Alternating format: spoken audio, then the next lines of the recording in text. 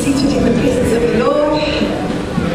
Wow, what an awesome time we're having in the presence of the Lord. Do you agree with me? Amen. I think we had such an awesome time in worship, and I was really, I said you can't wear makeup when you come to the house of the Lord because it just all gets messed up. Because it's not makeup anymore, it's messed up. But God is good this morning, and I want to greet you all in the powerful name of Jesus. Amen. It's a good day to be in the house of the Lord. I always like to say that it's only by the grace of God that we are here today. Somebody did not have the opportunity to get up today, and you have the opportunity because it's only by the grace of God that we are here today. I'm feeling a bit nervous, I don't know why, but God knows, God is in the house, His presence is in the house.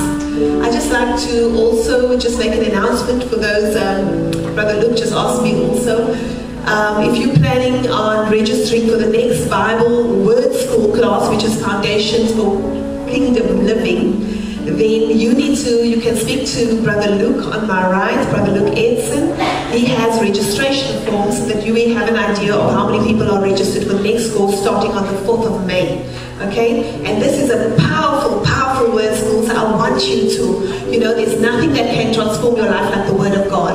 So you need to register. If you're not in Word School, please register for Word School. We're having an awesome time there. At the end of the service, Brother Luke will have that at the back.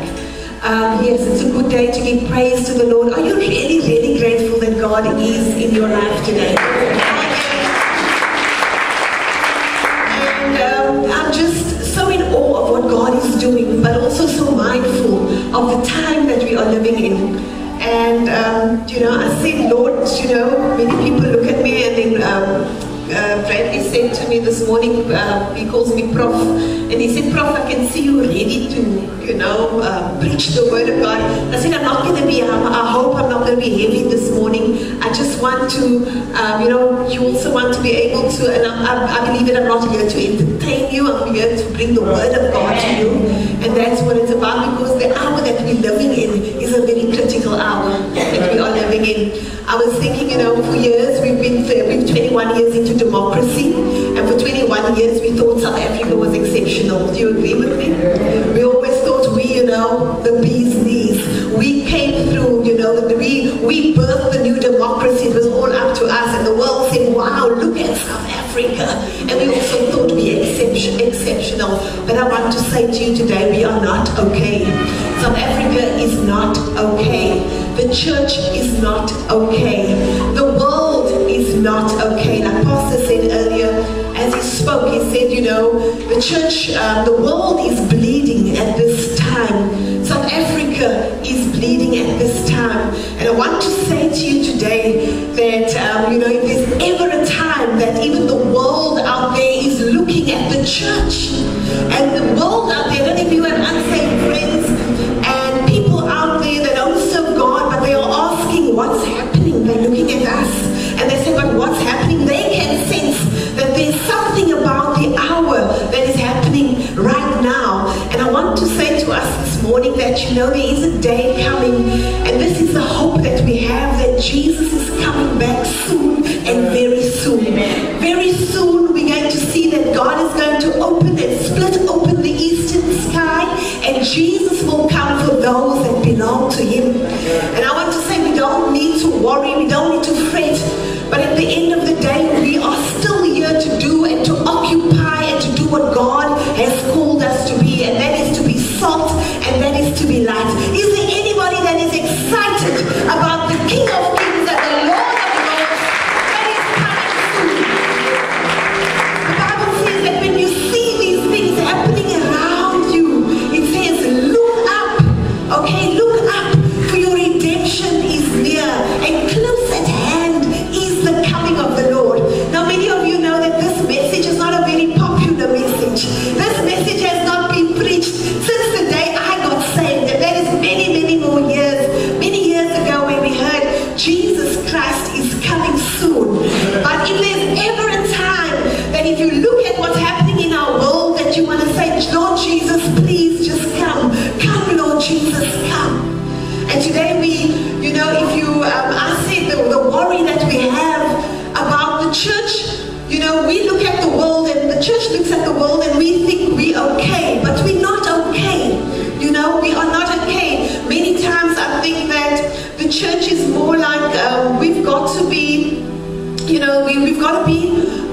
the church is like somebody that is in a coma. You know, you're alive, but you can't really, you're not aware of what's going on around you. And many times the Word of God says what we are experiencing right now is the beginning of birth pains. It's the beginning of birth pains. Now, anybody who knows birth pains, when a lady's in labor, what is the birth pains that you're experiencing? The birth pains is the discomfort. It's the pressure of that baby wanting to come forth. Alright? But many times I believe the church has asked for an epidural. You know what's an epidural? Okay? Anybody had an epidural here? Okay? Sister Penny, Elder Penny says, I see my sister Jenny. Jenny said she had an epidural. I also had an epidural, my sister, because I said there's no rewards in heaven for somebody who's going to go through all the pain. I'm not going to get a special crown for going through all this pain. So please give me an epidural to ease the pain. That's what an epidural is, an anesthetic to ease the pain. So to those of you that's going into labor, okay, but what I want to say is that the church is experiencing birth pangs. This is the part the Bible says when you see this happening, then you must know this is the beginning of the end. And many times if you look around us, you know, we have become desensitized and we have become as if we have an epidural. We can't really feel the pain of what's happening around us. People are losing their lives daily. People are right next to you. You see in our communities are bleeding. Our city is bleeding. Our country is bleeding. And our world is bleeding. And we're thinking, you know, and God is saying, I was saying we on an epidural, we've asked, just give us an epidural so that we can ease the pain. Do you remember about the 200 girls that were abducted? Was it more than a year ago? In Nigeria? Almost more than a year ago, 200 girls were just snatched away by Boko Haram. Do you know those girls have still not been found? Are you concerned about that? Or has it just become normal for us? Is it just some part of what must happen in the world? Have you remembered, have you seen recently the persecution of Christians all over the world? The beheading, did you and I ever think that in the year 2015 we will see persecution on the level that it is taking place all around us? I ask you, have you ever suffered to the point that your blood would be required? And what will some of us do? We will run. We will run when we stand the test of time. We won't. I don't think many of us will go and be safe. Have you seen recently what's taking place in our own country? That people can kill each other and put tigers around each other and set human beings alight. Believers, it's time for us to wake up as the church. Last year, I said God birthed the Deborah assignment within me because the enemy had upgraded his strategy. The enemy knows his time is short on this earth. What do you see happening all across the world? The enemy has unleashed his demonic forces. The demonic forces. It's demonic what you see is happening all around you. It's demonic. That somebody can place a tire on somebody and set them alight. How does that family, it's a man, it's somebody has a name, it's a father of 3 children. How does that mom and how do their children go on living? What hope is there? And God calls us to be a city on a hill. A city on a hill. And for 20 years, I mean, I'm looking at, you may think we're not having persecution in this church. I've got news for you. Week after week, you see the beautiful worship team, you see the youth, you see the vibrant, but you know that this youth and this worship team is under attack. Do you know you don't see faces on this stage and in the youth anymore? It's because the enemy has one goal, and that is to take us out. When you don't see young people, even Christian parents are keeping their young people from this youth. Do you see how strategic the enemy is? We need to be awake, people. We need to be praying like never before. Because right here in the streets of Steenberg, we have enemies. Because the enemy is not happy what's happening right here at New Hope. There's the seed of revival in this church. There's the seed of revival in this church. The enemy wants to kill off the seed of revival. He's always after the seed. Because there's the seed of revival in this church. And the time has come for us as a church to awake out of our sleep, to arise, to activate the gifts and the callings of God in our life, and to advance the purpose of God. Because the Bible says that the kingdom of God suffereth violence, but the violent take it by force. And it's no good for us to come here week after week. But we are actually, we're calling for revival. But let me tell you, revival is not a series of meetings. A revival is not a campaign. A revival is not an open air. When we say revive, it's dead things that need to be revived. God doesn't dwell in lost temples. God dwells in living temples. And you and I need to be revived. And this morning, my word may sound serious to you this morning, but today I'm here to preach on a formula for revival. We're here to speak about what is the formula for revival. Before we can even preach to those sitting out in the bars, those sitting out in the taverns, those who are addicted, the living church of God needs to be revived. Not the unsaved needs to be revived. You and I need to be revived. I said to the word school the other night, I said, if you wonder, I said, if you want something to happen in your life and you want to be revived, then you got to release yourself in worship. It's no use coming and standing and I'm wanting God to do awesome things. And we sang the beautiful chorus earlier. We said, the song that says, I surrender all, I surrender all. But yet when we have the opportunity in the house of God to surrender all, do we surrender? Do I release myself in worship? Do I say, I can't care who's beside me, but I need to have a touch from God. I need to get in touch with God. If you want something to happen in your life, release yourself in worship. Release yourself, give yourself over to God in worship and allow God. But this morning, I want to speak to us this morning, and I want to say, Church of God, we have the seed of revival. And pastors preached last week the encouraging word of divine transfer. And I believe you were ignited to go out there this week and become a divine transfer. Did you go out and become a divine transfer this week? Okay? Did you realize that you're a carrier of the presence of the Holy One?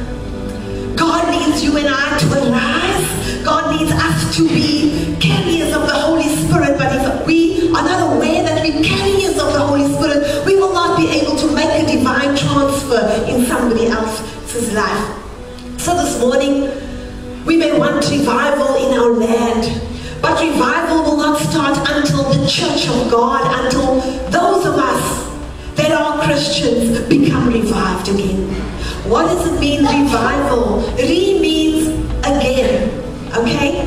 And revive, I think the word is vivere, means to live again. So I want to say to you and I as Christians, if you are in a coma this morning, if you have become comatose as a Christian, if you are on an epidural this morning, if you have gone to sleep this morning spiritually, then I want to say to you, Church of the Living God, it's time for us to live again. It's time for us to become alive again. I'd like you to turn your Bibles with me to 2 Chronicles 7, verses 14. There is no other formula for revival than than 2 Chronicles 7 verses 14.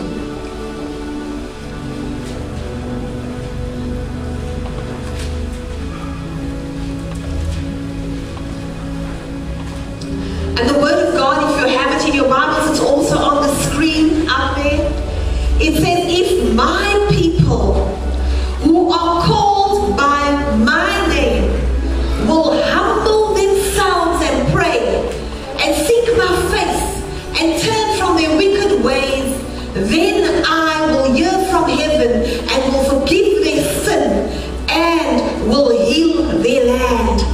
Church of God, this morning, there is no other formula for revival to take place in our community.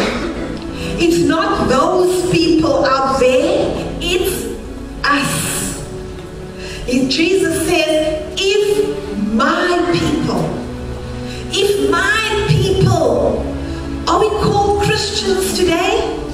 How many of you put up your hands if you're a born again Christian? You are the people of God, the people of revival. He says, if my people, God's people, those who are called by his name, if my people who are called by my name, now there is a process to revival. It may seem simple that we just say, if my people who are called by my name, and we come together and we say, this is the, when we're having a great meetings, or we say, let's pray for our country. That's the first scripture we quote. 2 Chronicles 7 verse 14 is my people.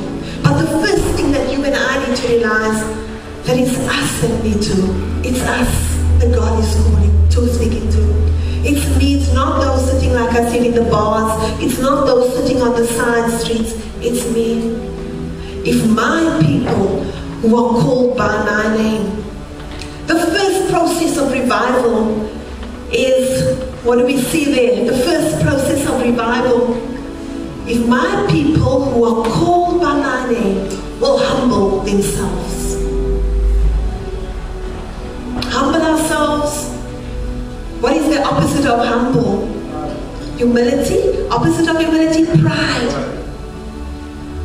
And that's something that we all don't think we have, eh? We're not full of pride.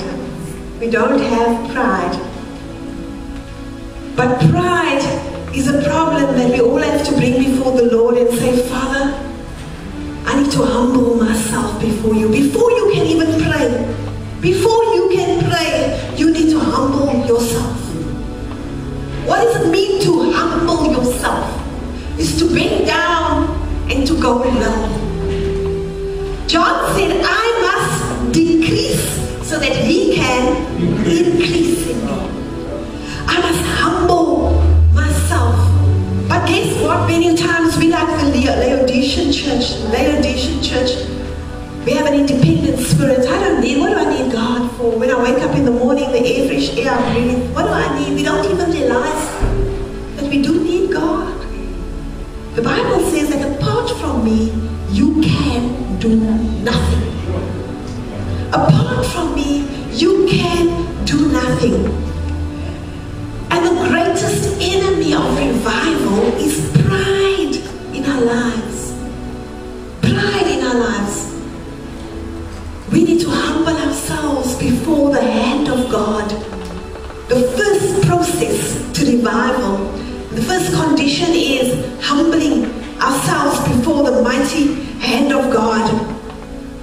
The first process of revival is humbling ourselves before the mighty hand of God. The Bible says, if my people, which are called by my name, will humble themselves. Humility is the total realization that you can do nothing apart from God. And the opposite of humility is pride.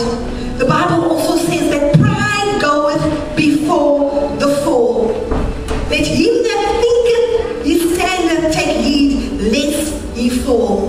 I want to tell you that a very revealing scripture about humility is found in Deuteronomy 8 verses 2 to 3. Deuteronomy 8 verses 2 to 3. Where God says, and thou shalt remember all the way which the Lord thy God led thee these 40 years in the wilderness, to humble thee and to test thee, to know what was in thy heart, whether thou wouldest keep his commandments or not. And he humbled thee and allowed you to get hungry so he could feed you with manna, which thou knewest not, neither did thy fathers know, that he might make thee know that man doth not live by bread alone, but by every word that proceedeth out of the Lord doth man live. So God has to take us through a humbling process sometimes. He has to turn off and shut off our resources. Shut off our resources, shut off the blessings. He said the reason why I took you through 40 years of wilderness was, the first thing he says was to humble you. To humble you. The first thing. And I got news for some of us. God is going to have to humble us. It's just how quick are we going to realize that this is a process that God is putting me through because he wants to humble me. Guess what? Why is he wanting to humble me? He wants me to realize that man does not live by bread alone. Man lives by every word that proceeds from the mouth of God. Every word that proceeds. And he said, I wanted to test you because I wanted to see what was in your heart. God wants to see, you know, I don't want to be a spare wheel in your life. Just when you're sick, then you want to call on me. Just when you don't have food in your cupboard, when things go tough, and then you want to call on me. I'm going to need to test you and know what's in your heart. Because I'm a jealous God. I'm jealous. I created you for my glory. And I want you to be an exhibition of my glory. But if I can't get that, I'm going to humble you. I'm going to put you through some difficult times so that God can humble you. And put, so the first condition, the formula for revival is, if my people, that's me, Lord, called by my name, that's me, Lord, will humble themselves, come low before God, realize my dependence is solely on God, that besides God, I can do nothing. Nothing in my life will work if I don't become dependent, if I don't realize that every word that proceeds from the word of God, I've got to live on that. I don't live by Gatsby's, I don't live by KFC, I don't live by restaurants, I don't live by Spur. I live by every word that proceeds. That's dependence. That's dependence. And he said, do you remember that Jesus suffered? Jesus suffered, the only Son of God, had to suffer on the cross of Calvary. The Bible said he learned obedience through his suffering. So many of us are going to have to come to a place of obedience, but God is going to put us through some suffering. And that's not what we want, okay? We want the comfort trip. We want the ticket to heaven. We want the blessings. We want the blessings. So first point, believers, this morning, this word is for us. Humble ourselves. Alright? The second process for revival, what does it say? We got 2 Chronicles verses 7:14. If my people who will humble themselves, what's the next one? Pray. If my people who are called by my name will humble themselves and pray. Okay? There is a process to a revived heart. There is a process to a revived heart. The process is prayer. But a prayerless Christian is a powerless Christian. No prayer, no power. And I'm afraid to say that we're going to have to seek God in this time. We're going to have to pray to God in this time. And the pop calls that we do is not going to be enough while I'm brushing my teeth. Lord, just help me through this day. We're really going to have to pray. He says, if my people who are called by my name will humble themselves right? Humble themselves and pray. What is the enemy of revival? Pride is an enemy of revival. Prayerlessness is also the second enemy of revival. Prayerlessness is the second enemy of revival. Prayerlessness is the first cousin to pride. Did you know that? Prayerlessness is the first cousin of pride. So guess what? If you're not praying, you probably got some pride in your life because you think you can do it on your own. Don't need God. Okay, I can do this thing on my own, earn enough money and do, go ahead. Prayerlessness is the first cousin to pride. It is the fact that we can have prayer and not have revival. We can come in here and pray and pray and pray and still not have revival, but we will never have a revival apart from prayer. Prayer is the ultimate statement of inability. When you pray, you're telling God, I cannot do this thing on my own. When you pray, you are telling God, I am dependent on you. I cannot make it. I cannot step out of my door this morning because I need to be covered. How many of us get up, do everything, take our bags, make sure the first thing we make sure is our wallet is on us before we go. But how many of us, especially the ladies, take some time doing the makeup, making sure everything, and we give ourselves, checks, how many checks before we leave. But how many of you are dressed in the Spirit? Make sure that you spend the same amount of time dressing yourself in the Spirit. Dressing yourself in the Spirit so that you're armed and dangerous as you go out. Armed and dangerous. Okay?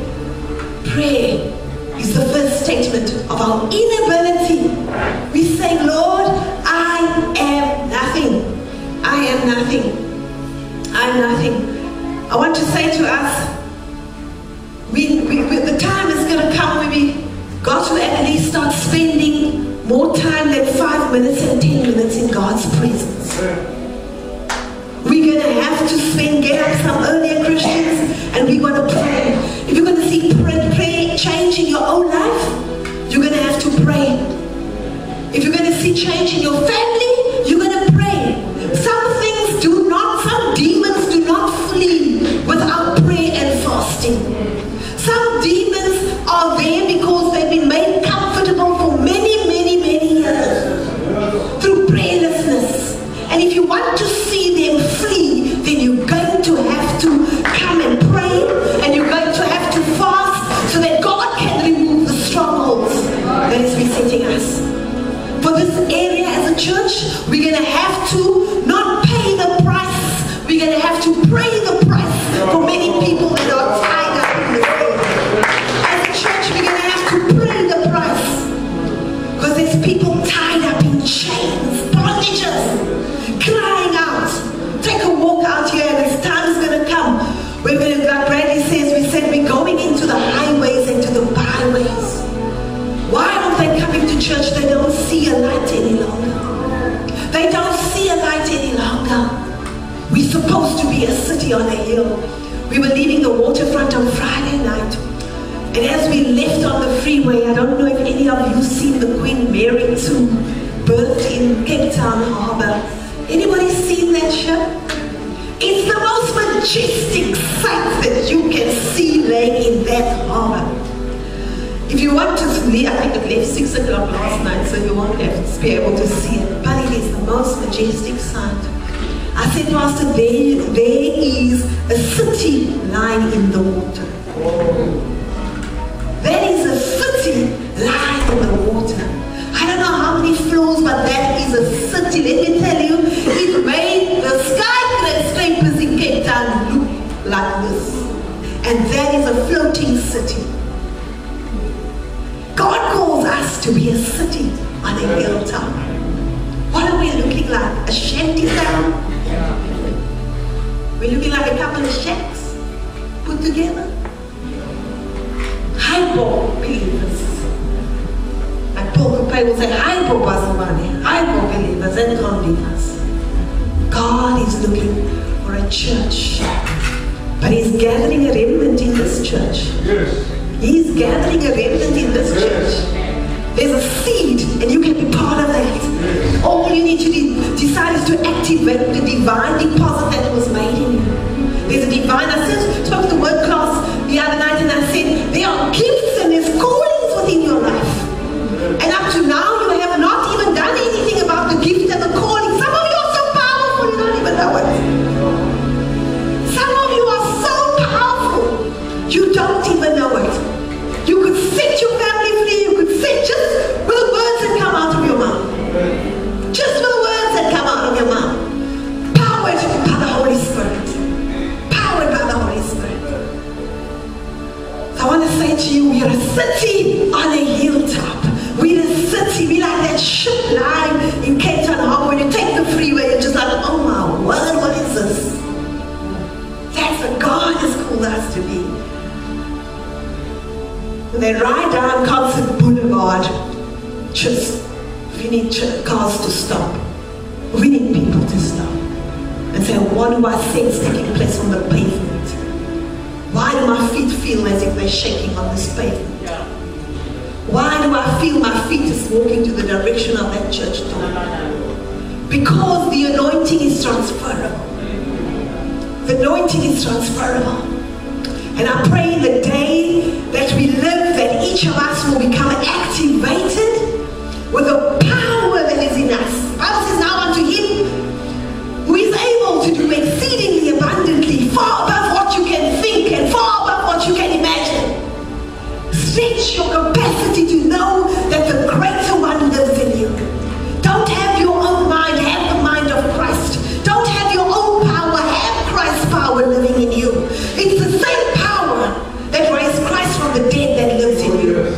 And I pray that right now that the Holy Spirit will be speaking to those of us that sit under this word, that sit under the word every week, but are never, always stirred but never changed. Always stirred but never changed. I pray that the Holy Spirit may arrest us for the cause of Christ in this hour. That we be able to become living temples and living sacrifices to Christ. So what we're going to have to do, every major revival took place because there was a man or a woman that decided to stand in the gap, to pray. To pray, not pray 1 hour, not pray 2 hours, pray 3 to 4 hours a day so that revival can break out in community. So I desire that as Christians we may, you know, Jonah, the message of Jonah, God sent Jonah to the city of Nineveh because God saw, He said, judgment is coming against the city. But in that city, God wanted to save the people of Nineveh. But guess who was the problem? Jonah. Who's the problem today? We are the problem. God wanted to save an entire city, but Jonah was running, and Jonah didn't want to do it. And we are like that. We either don't think anything of what God has placed within our lives, that He died and He paid a price, and God is calling us to turn from our wicked ways so that He can save our families, save our communities, save our city. I'd like to go on to the third process this morning of revival. What is the third one? It says, if my people who are called by my name will humble themselves, pray, seek my face. And Brother Donovan says, yes, not my hands. Are we here this morning just for the benefits, just the hands of Jesus Christ? And you know what? Seeking takes time. You want to seek something, but the Bible says if you seek me, you will find me. But when you seek me with your whole heart, you're going to have to seek God in this. You're going to have to look for Him, search for Him. Seek Him, seek me. Come after me. Come after me. Spend time with me. Spend time with me. Seek me.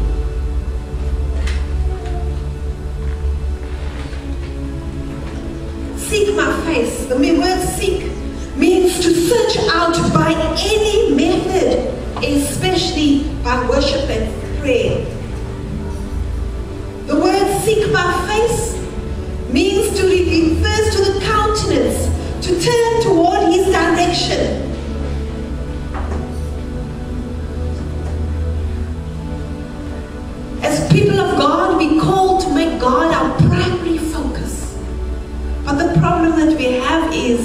priorities are all mixed up. Our first priority is not God. Our first priority is anything else but God. If you say, seek the kingdom, make seeking the kingdom your first priority. Because you know, my work is my first priority, brother and sister. I mean, that puts food on the table. So guess what? So God's going to treat you the same way? And He's not going to make you a priority because that's how you treat Him? Because everything else is number one besides seeking His face. What does the Bible say in Matthew? Is it seek ye first the kingdom of God and His righteousness, and all these things shall be added unto you. Some people even have a limit on how many hours they will allow themselves in the presence of God, even to come to church a week. Do you know that? If I've done my 2 hours, don't ask me for more. You're crazy, I've got so much work to do. Guess what? If it wasn't for God, you would not have that work. And perhaps God will have to humble you at some time. So when the humbling comes, don't come for prayer, brother. We have told you already. We brought the word. Tell your neighbor it's tight, but it's right. Okay? So right now it might be awkward, it may be a bit tight, but it's right. We need to get our house in order. The time has come. God is looking for a remnant. God never used, I was in a very strange this past week, and I'm just thinking, God always uses a remnant. And in the word, there's part of the word that says, wide is the gate, right, that leads to where? And narrow is the gate that few are on it. Correct? I know some of you know that.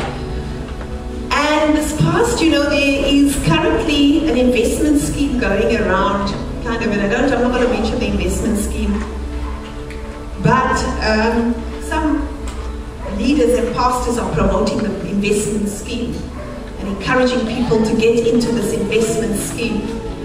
And I said, this thing is not right, because fine if you do it in your personal capacity, but don't get the Church of God involved in these things. But because the love of money and the greed is all around, people are being swallowed up, and guess what? The Bible says you either serve mammon or you serve God, because money is like a master, right? And God equates that, the Bible equates that. And so people have been, because guess what? The greatest testimony I can tell you, brother, I made 100,000 in 3 months. What are you going to do? You're going to join me. You're going to come along and say, yes, but I can see you looking wealthy, and it looks like, and you made that.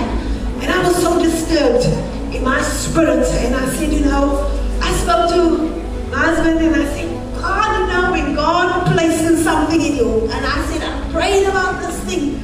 I prayed, and I said, how does one, because pastors are even gullible, being pulled into this thing.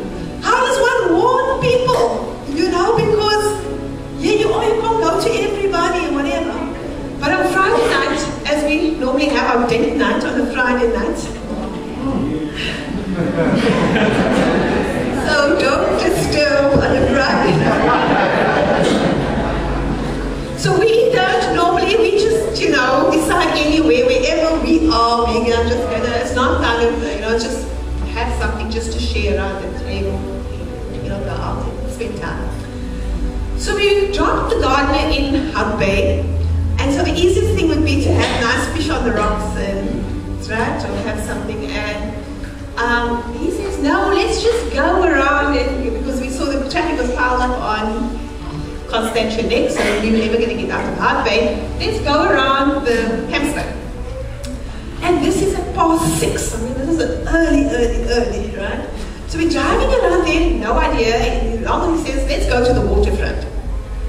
And not exactly know where you're going to eat on the water, but I didn't know what I feel like, because I just don't feel like eating much. And as we get to the waterfront.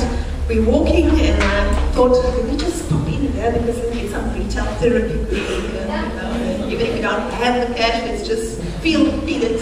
So we're doing that, and then I said, okay, I don't know, but let's go. We wanted to go for some fish, but let's go to past, there's some places like Keyfor and all these places. And I said, no, okay, Keyfor's a tavern, there's probably going to be too much drinking going on there. Let's go right across now to Cape Town Fish Market and just go there. And you know, this is at 6:30 now. I mean, what other people have dinner that early on a Friday night, so it's 6:30. And as we step into it's a massive restaurant, we stepped into the restaurant, and I'm like caught in the distance. I see a long table set, and the table is set there, and I'm like, oh wait, that looks like a friend of ours sitting there, but now just move on because I mean it's rude now just to go look. And then I sit and I thought, there's another friend of mine sitting. What's going on here? How come we are here? How come we are here and all of them are our friends, but why are we not with them? Why didn't we get an invitation? But we sitting, we weren't sure if it wasn't like the settled down. My goodness, in a minute or so they came over to us and said, wow, how shocking that you are here. The same place that all of us had chosen at 6:30 on a Friday. Who would not know that? Please come over and come and join us. And we said, no, we don't want to join you. I'm clashing now. I mean, surely what is this event about? This must be a reason for this. Well, this is the reason. Brought it out.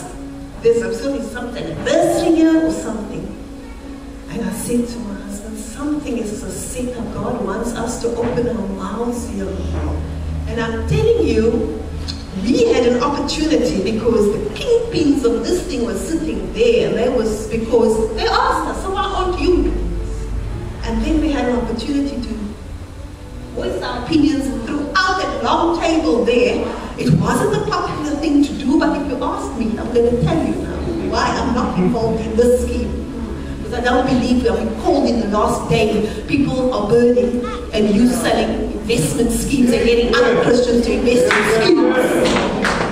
I believe you need to be true to the call that God has called you to. If God's called you to preach the word, then preach the word. I would think that you're getting together here to have a revival meeting or to pray for the sake of our city, not to be seeing how you can enrich yourself, you know? And we had an opportunity. I said to my husband, how did God set this up?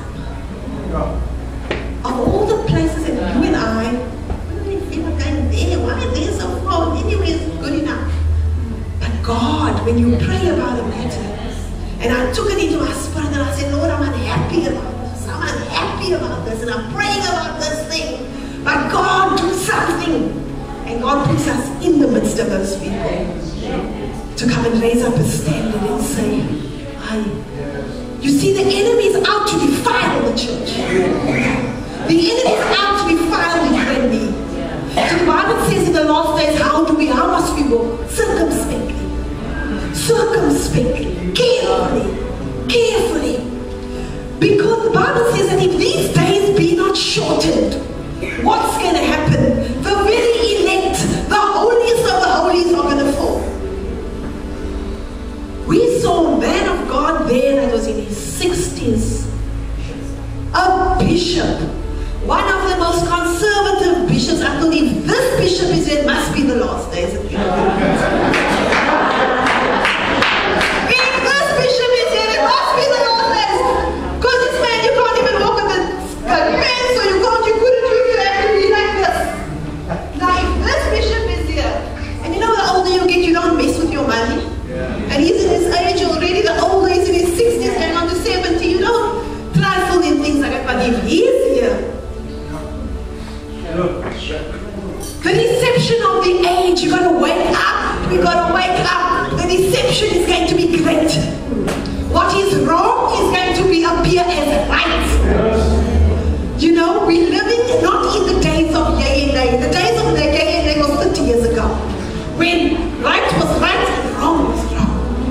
Now wrong in the church. You know, you can be in the church. You can be lying, you can be stealing, you can be fornicating, you can be doing everything under this anointing. Yes.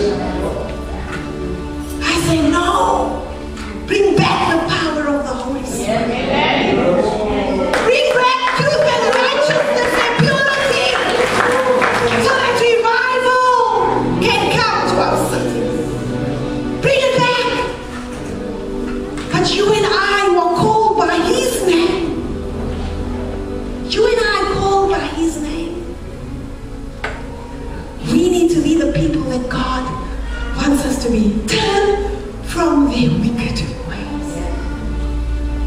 Turn from their wicked ways. What must we do? We must repent. We must repent.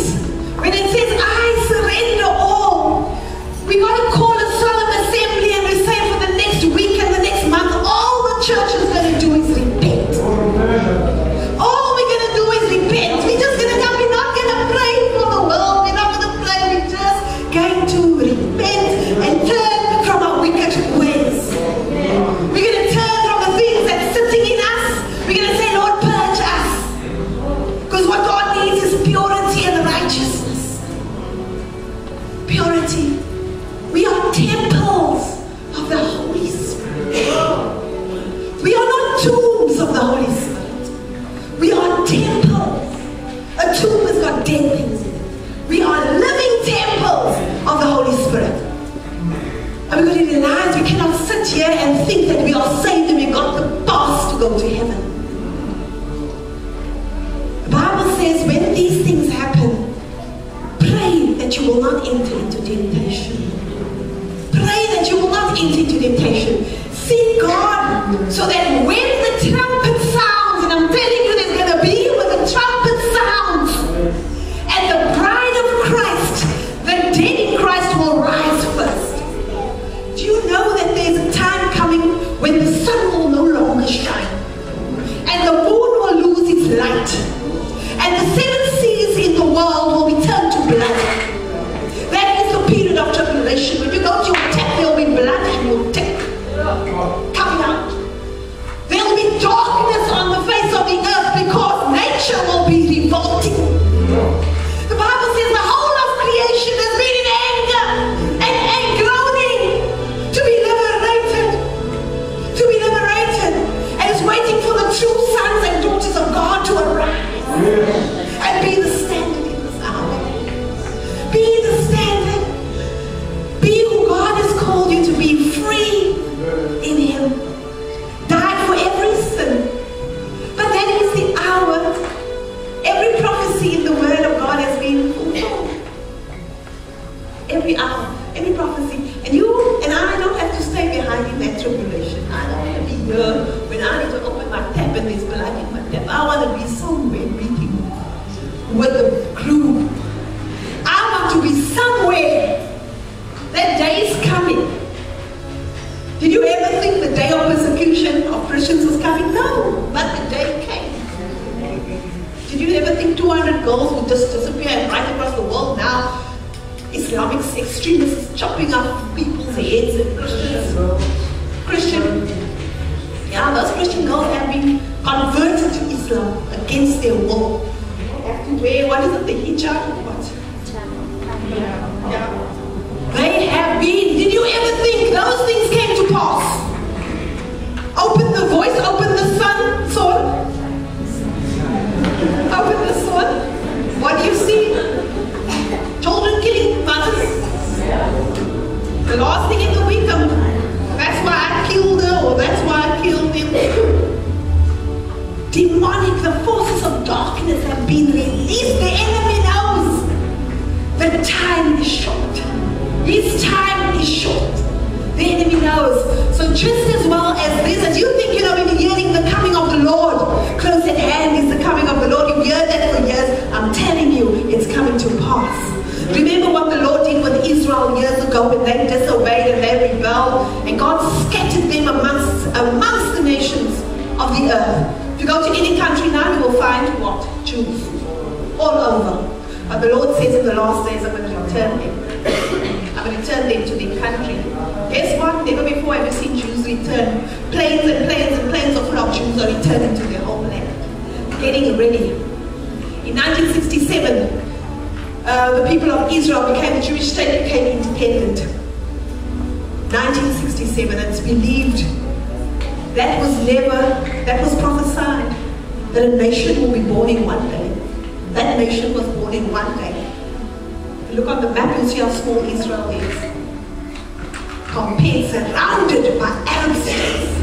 But they cannot be taken out because God promised them to the Israel people, to the Jewish people. He promised them that when God can come with whatever they want to. But God's promise and God's word. You see, the flowers fade, the grass fades. You and I will not be here one day. But the word of our God will endure forever.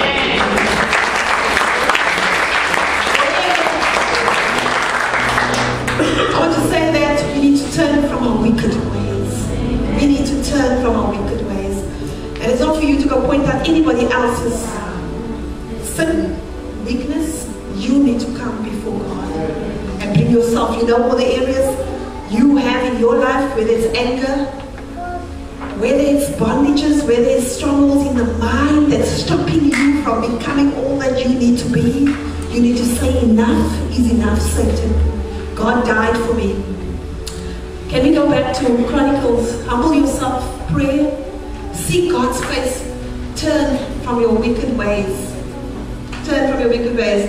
The Bible says there's a promise to revival.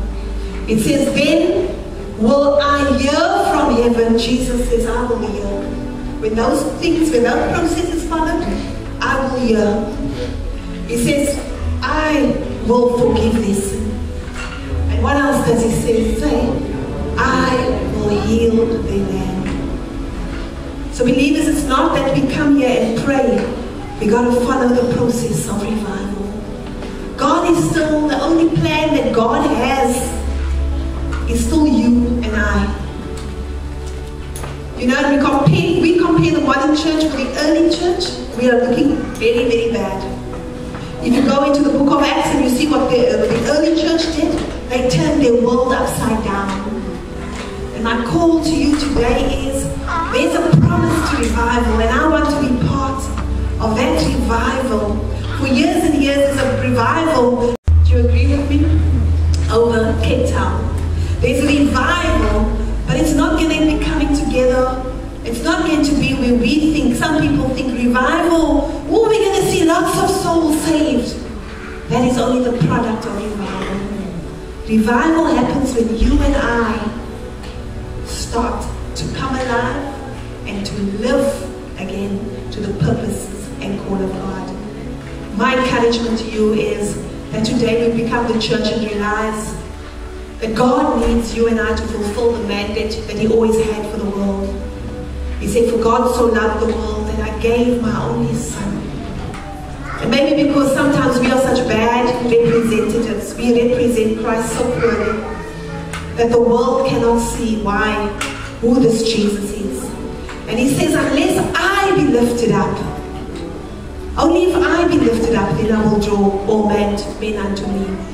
At this moment, I'd like us to stand to our feet as we just